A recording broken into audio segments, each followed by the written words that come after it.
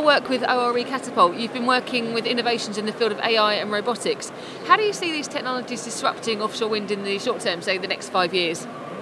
So I think the application of robotics and autonomous systems at the moment are still really being explored by the offshore wind industry. So we're only really at the tip of the iceberg with this technology. So the disruption that we expect to see in the next 5 years is an uptake in the use of some of these robotic systems, perhaps with limited or kind of basic autonomy built in. So, for example, we're already seeing an introduction of drones being used for remote blade inspection.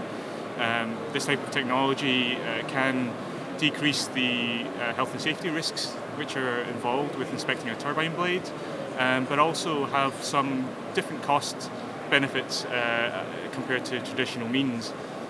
So we really see robotics really coming in and improving the way we can gather data about assets, making it the job for the current operations and maintenance market safer. So that's kind of in the short term. A lot of these technologies are what we would say remote inspection technologies. Their application is a bit limited on what they actually do, but it tends to be visual or sensory monitoring of these offshore assets, as opposed to actually physically doing some work to the turbine. So that's what we would expect to see over the next 5 years. That's interesting. And how about in the longer term? So in the longer term, what we're working on some of the early stage research that we're involved with is increased autonomy. So we don't expect this to come in the short term because the maintenance tasks of these robots are still being explored at the moment, and until they know what these tasks are and they're predictable and repeatable, that's when the increased automation can come in, where robots can undertake the task, decide what needs to be done, and do it all without or with minimal human input.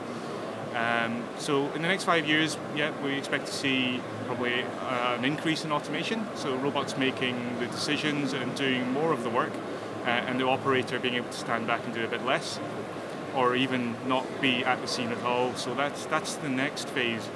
Is current technologies are quite reliant on human deployment or human operation.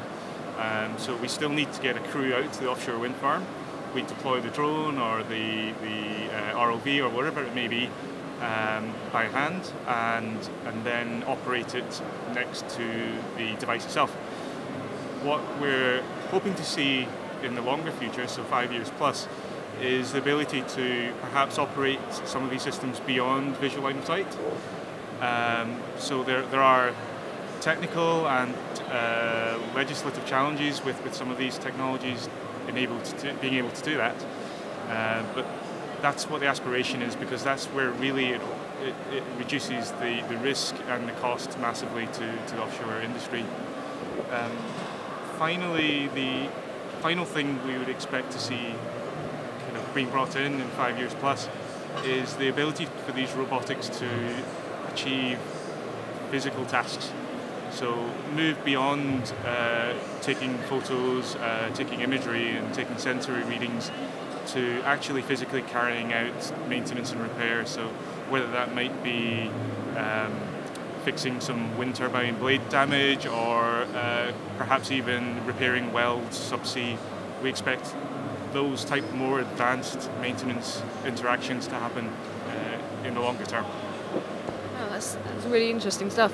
And thinking about some of the things that might slow that down, specifically, what are some of the commercial challenges that could really put a brake on mainstream deployment? So I guess a number of the common commercial challenges we come up with is around the understanding of the commercial market and landscape of offshore wind. It's quite a complex arena to be in, with all the developers, the owner-operators, the service providers. It's quite a complex landscape, and there's not a one-size-fits-all across the industry. So for these small-scale innovators, who are often SMEs or even from an academic environment, for them to develop their technologies in line with this landscape can be quite difficult for them because they don't have that exposure. So that's part of, I guess, what we do at the ORE Catapult, is to support these companies, educate where we can, or make introductions and de-risk the technology from both the technical but also commercial standpoint. The other commercial challenge I do see, and we're often asked the question, is how does this impact on job creation and skills? Really, the answer is that these technologies should be complementary to the job creation and skills market, in that we're seeing a massive growth in offshore wind at the moment, and subsequently we're seeing a growth in that services sector, so the operations and maintenance. But what we would like to see as robotics kind of come in more mainstream is that the skills are just kind of changing area. So we will, in my personal opinion, I don't think we will ever see a fully robotic operations and maintenance supply chain. There will always be a human element at some point. So we see that market and skills and jobs still growing, but perhaps a section of that, instead of growing for the offshore kind of technician base, we might see additional jobs coming into the UK in the area of kind of operating these robotics, maintenance and repair of those robotic systems, analysis of data and the data-driven aspects of robotics. So there's quite a wide range of jobs we see this kind of opening up into. Thank you very much.